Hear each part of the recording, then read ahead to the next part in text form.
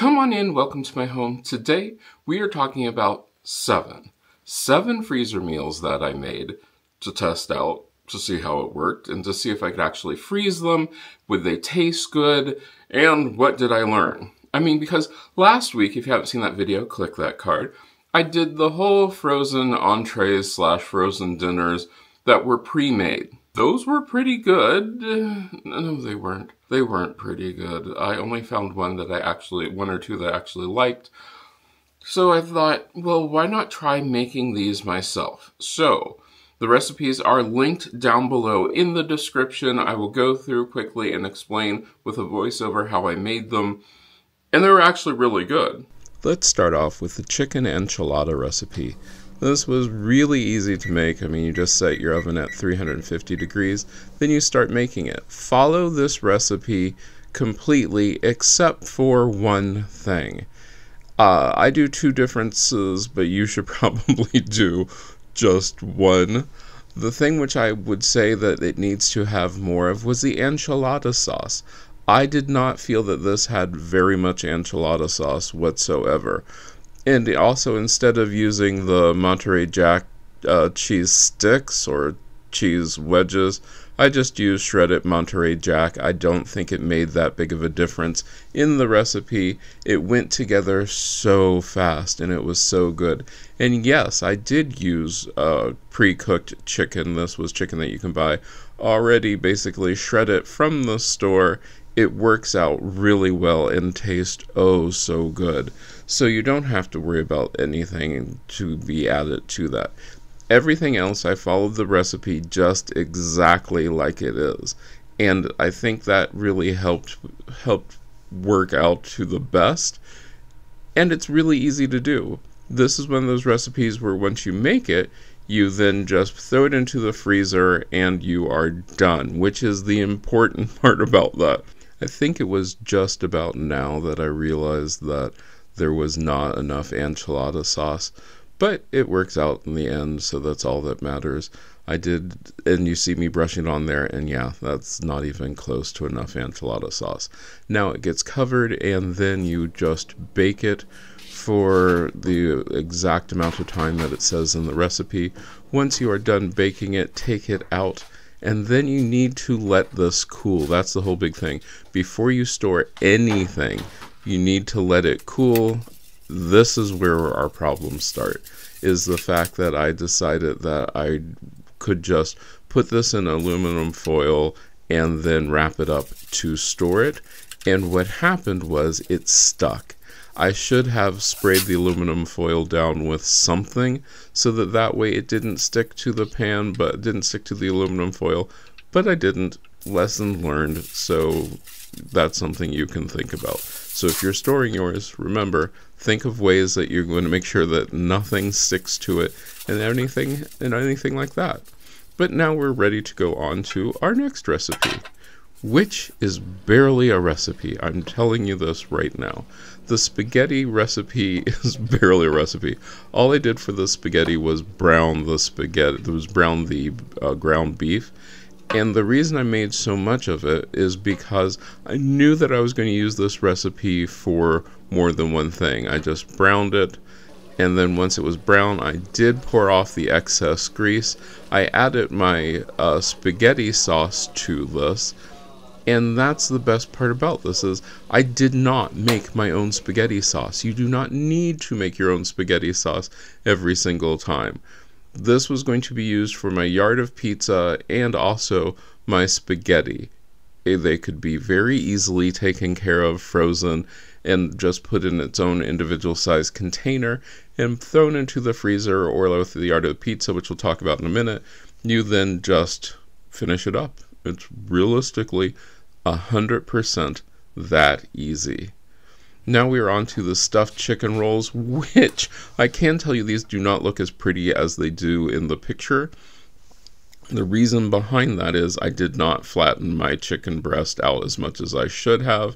I couldn't find my meat mallet to flatten them out, but everything else went exactly like it should. It rolled it up, put a toothpick in it, and that made it so easy to do.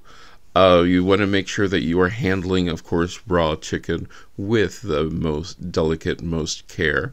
So I did. I made sure that all the chicken was handled well. I made sure that I washed my hands, cleaned up everything that I would possibly need to clean up. And then we are now going to make our, I would say, breading. It's a flour mixture, so that way it will coat it and it helps it brown. The browning is sort of nice on this. It gives it a nice crisp appearance and everything. You want to make sure that you get all sides done on this. If you manage to get your chicken flatter than I did mine, it will help it cook faster, but if you don't, it's okay. So once we have everything coated and another washing on the hands, now we are going to brown it. Fry it in the, I'm using the wonderful cast iron skillet, which I absolutely adore. We just put those in there and let them do their thing. Once they are nice and browned on one side, you're just going to very easily and very gently, since this is a non-stick kind of pan, you're going to very gently flip those over, and you notice how nicely browned they are. You do want to try to brown them on all sides before you move on to the next step. Once they are completely brown, and you'll know when they're completely brown, the skin, like I said, it does. It goes really fast. It looks really good. I did have some cheese oozing out in certain places, and you do need to flip it over a couple times in a couple different places. But once it is all done, you are ready to go ahead and put it into your slow cooker. These were really nice. You can do this, put this into the slow cooker. I found for me that one of those makes the meal. Now this is just our soup, and like I said, I did not do any made everything from scratch kind of thing. Nope, I did everything just as the recipe called for. You could go that extra step, make it all from scratch, but you do not need to.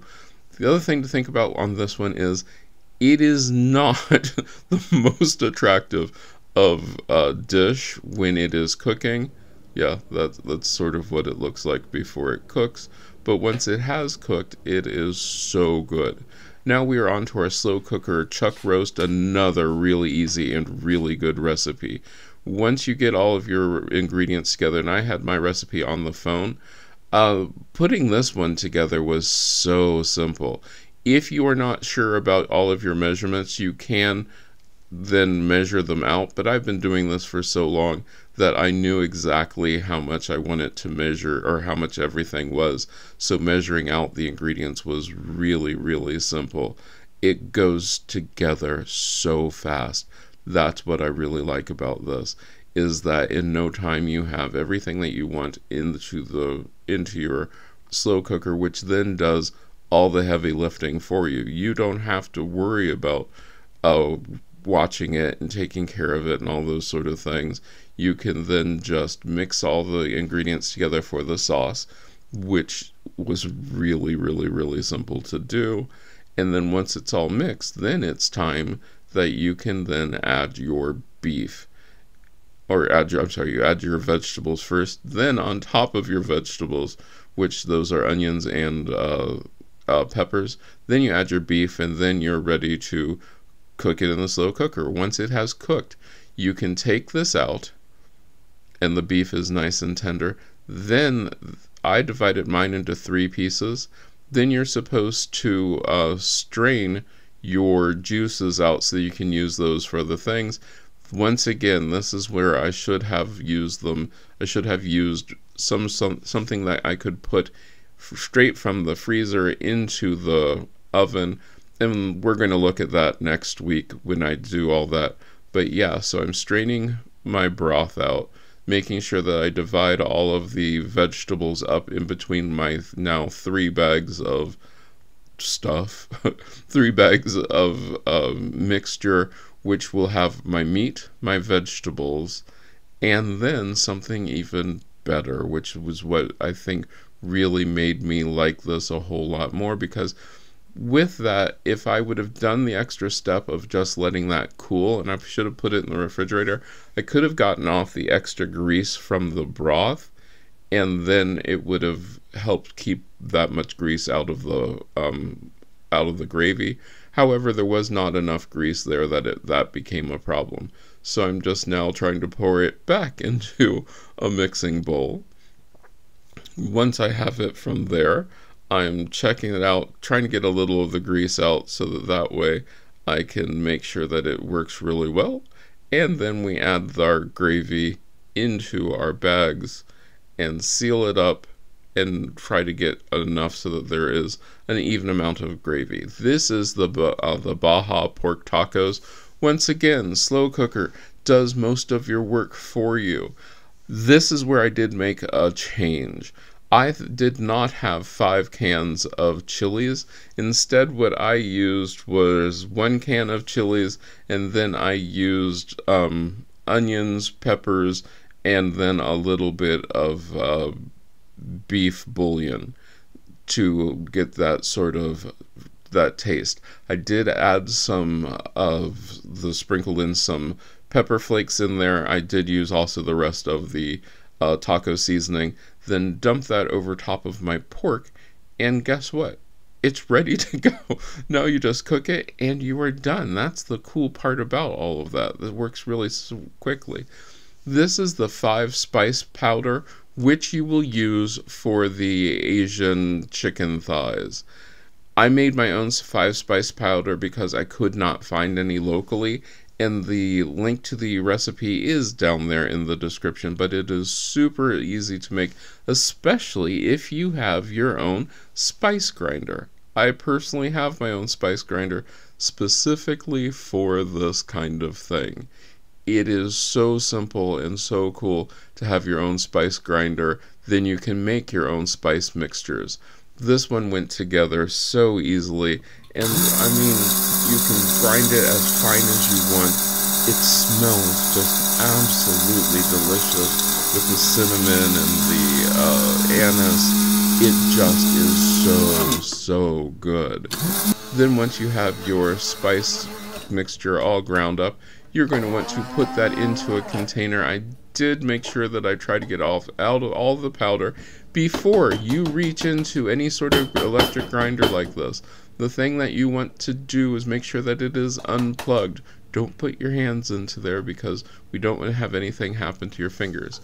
I pour my spice mixture into a container that I can completely seal, make sure that it is airtight, and we are ready for using that, but that comes later because we have something else which comes first, which is our yard of pizza. Now, a lot of people know this as pizza bread or that sort of thing. I have made a whole entire video on this. If you click one of the cards, which is showing up right now, it will show you my yard of pizza day.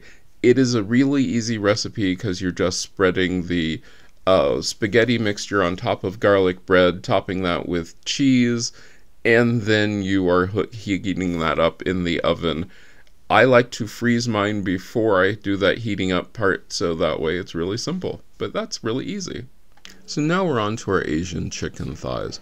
Once again, this is a really easy recipe, and this is what I'm using my 5 spice mixture for. All the recipes are listed down below in the description. You can follow them, you can do your own changes to them. You can make it spicy or less spicy depending upon what you like. This was just so good and so easy to make. It took no time whatsoever to throw this all together, and it tasted so good. I am using already minced garlic because it's something which can save time, and that becomes a big thing. When you want to save time, use anything that you possibly can to save yourself that extra time. Once you have, and there's our mixture. Once you have everything into your bowl, you're going to whisk it together, and then you're ready. You are absolutely ready to start working with the chicken. The chicken part is really easy. You are going to just oil up your pan. I love this it's a very heavy cast iron type of skillet. It heats up, and then once it is nice and heated up, you can then throw your chicken in there. I will tell you something about this chicken. If you notice, that chicken is frozen solid. It is a solid block of chicken, which is fine. It heated up. It did everything. Once it is browned and cooked sort of through, then you throw in your mixture, which I got sloppy with it. I won't lie to you. I threw in my mixture and cooked my chicken all the way through. You bring this up to a boil, you let it simmer, and then once it's done simmering, you then want to do the whole making sure everything gets a nice rotation so that way you get the flavor all the way through. Once it is fully cooked, I removed my chicken so that way I could do my cornstarch and water mixture right there into the pan. So I mix my cornstarch and water together.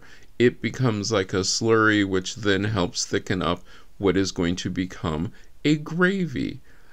You can make this as thick or as thin as you want. I made mine a little bit too thick, but then I cooked it out so that you didn't even notice it. It tastes so good, and it was so easy to make. And the cool part about this was once everything is made, you then add that chicken back into there, and you are all set for having dinner. You can then, I let mine cool, and then my portions were 2 chicken thighs per portion. You could do 1, you could do all 4, it's up to you. And I made sure to get that gravy in there because it tasted so good. You don't want to miss a single drop of that. It is just absolutely wonderful. The recipe is just so simple to make. And if you have all the ingredients on hand, you don't have to go out and buy anything. Now, the one thing which this is the one time you see me doing it, I wrote down on each package what it was, so that way there was no guessing or anything in the freezer when it was time to get it out. Making them were easy. Making them was easy. That really was the easy part. The reheating them, once again, the easy part. Let's talk about some of the mistakes that I made. One of the biggest mistakes that I made was not having freezer containers. Containers that I could take from the freezer to the oven. Didn't have it at that time. However, next week's video, we are going to talk about containers that you can take from the freezer to the oven, which made a big difference. What other mistakes did I make? Well, one of the biggest ones is something that I would never do again. If I were doing this whole experiment again for a week's worth of food, I would have just made a double batch of everything so that way that night I could have eaten whatever I made and then frozen the rest. Because that's a big thing. Making the food and then making another set of food for that night's dinner, not the best idea. No. Now, one of the things which I did learn, and I learned this a long time ago, is whenever you make freezer meals, freeze them in individual size containers. Freeze them in single serving size. Here's why. I know a lot of you are saying, but I have a whole big family. Well, that's great and everything. But a lot of times if you want a freezer meal or if you want a quick meal, you want something for probably 1 or 2 people. It is way easier to heat up 6 single servings than it is to heat up a serving for 6 when you only need a serving for 1. Having the individual size containers then will free up your life. You'll be able to change things up. Say you have a meal where 5 of you want one thing and 1 of you want something else. You have all of those individually done. Now, all of mine, when I reheated them, I defrosted them in the refrigerator. I took them out the day before, put them in the refrigerator. They defrosted mostly. Then I put them into the oven at 350 degrees for anywhere for about 45 to 35 minutes until they were done. Most of the instructions give you, most of the recipes give you instructions on reheating them. Then you could eat them. They were really good. They did not taste like frozen food. They tasted like, normal food. And the other thing about this was it was a lot of fun to do because it was just so easy to just make a meal and freeze it. So what am I going to do? Well, going forward, I am going to once a month do 2 recipes. Don't know what Wednesday I'll do these, but 2 recipes that I will just make ahead and freeze. And what I will do is I will make a double batch so that way I can make the recipe and we'll have it that night, and then I can also freeze it and we'll have frozen food. And the nice part about this is, I think the longest that I've seen that these could keep was up to 6 months. I don't imagine that I would do that because if you've seen my weekend video, if you haven't, click that part, click that card. What I'm going to do is I'm going to start using my frozen food, my frozen meals on the weekends. So that Saturday and Sunday, I don't have to cook. All I have to do is throw a frozen meal into the oven, heat it up, and we're ready to go. Well, that's actually a really good idea. So, do you have any frozen meals that you think are wonderful and you'd like to share the recipe with me? Let me know down in the comments. Are you considering making your own frozen meals and then freezing them so you can have them? Like I said, the big thing I would tell you is just make a double batch so that night you can eat it and then you can freeze it and freeze it in individual containers. You will thank me for that much, much later. I hope you enjoyed this. At this time, I'd like to thank these wonderful people who let me go ahead and freeze my food and then thaw it out and eat it and tell you how good it was. And it was good. It was really good. These recipes were all really simple, really quick to make, and I had a lot of fun. I hope you enjoyed this. I hope that if you are interested in becoming part of the Patreon family or part of the channel members where you get these videos early, and you also get a weekly video where you would have gotten to see me make these recipes during the week, you get that. And so it's a really neat thing to do. We have some conversations there, and it helps this channel expand and do bigger and better things because I have some big plans for this year.